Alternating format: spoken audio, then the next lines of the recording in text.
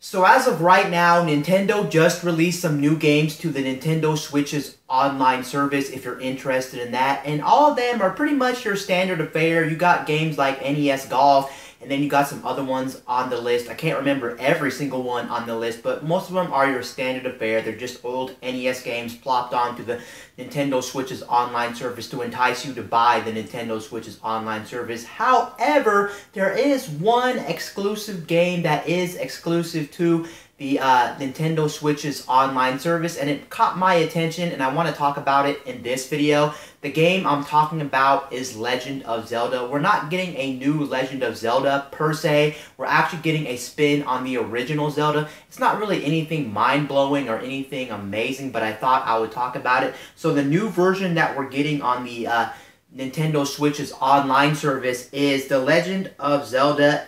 I think it's called Special Edition, and in this Special Edition, it reads, The Legend of Zelda, Living the Life of Luxury. In this souped-up version of The Legend of Zelda, you'll start with a ton of rupees and items. You'll begin with all equipment, including the white sword, the magical shield, and the blue ring, and even the power bracelet.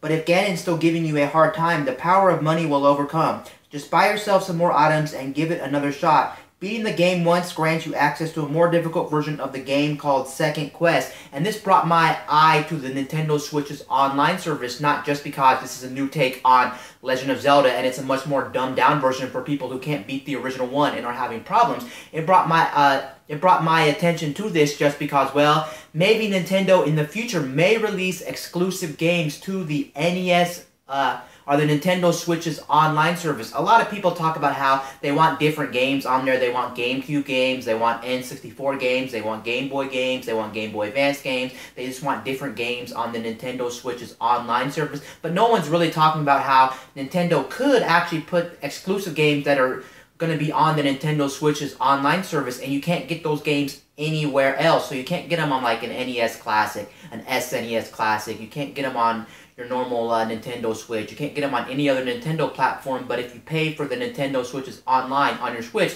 then you'll get access to these exclusive games. They could give us some exclusive NES games that they're building. They could give us some exclusive SNES games they're building as well, or they could give us just totally all new games, like maybe some indie or retro or just some different games that are going to be on there. And that would be interesting, instead of giving us games that we've already played and played a lot, that we're going to be getting some exclusive ideas down. Will this ever happen? I'm not sure if this will ever happen, but it's just something interesting to think about, how if Nintendo's doing something like the special edition of Legend of Zelda on the Nintendo online service for the Switch, then they could do this in the future, and this would actually be pretty cool, and this would pretty much, if they do it right, they could actually entice people to pay for it, which some people wouldn't pay for it in the first place. But if they see these games that are exclusive to the online service from Nintendo, they may be enticed to actually buy it because, well, they weren't going to buy it anyway because they don't really like the offerings. They don't like the online offerings, playing their Nintendo Switch games online. They don't like the cloud savings. There's nothing really enticing them to buy this service. But if they put exclusive games that are exclusive to this service that you can't play anywhere else, people may be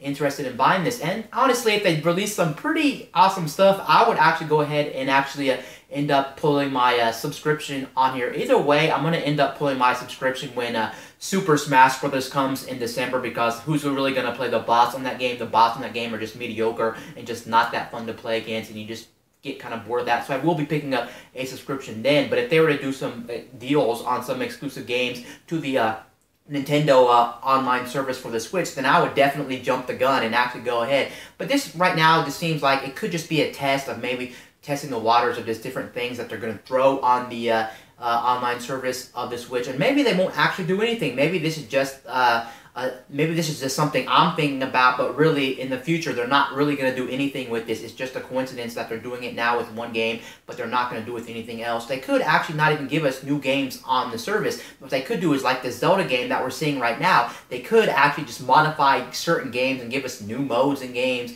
and new things in games and things like that. Would that even still be enough for people to subscribe to say, let's play the old Mario Bros, but we're going to throw you some new items or give us some new DLC levels or something like that in the game to entice people? Who really knows? But it's just something cool, and they're really trying to test the waters, I do believe, on what people are willing to play in. Are they willing to pay for these things on the online service and things like that? So it is pretty cool that we do get a pretty much a dumbed down version of Zelda, a much more easier version for people who can't beat the original Zelda, who are having difficulties and things like that. I just thought that was very interesting. Anyway, guys, this is Wayne from My Tech News, signing out.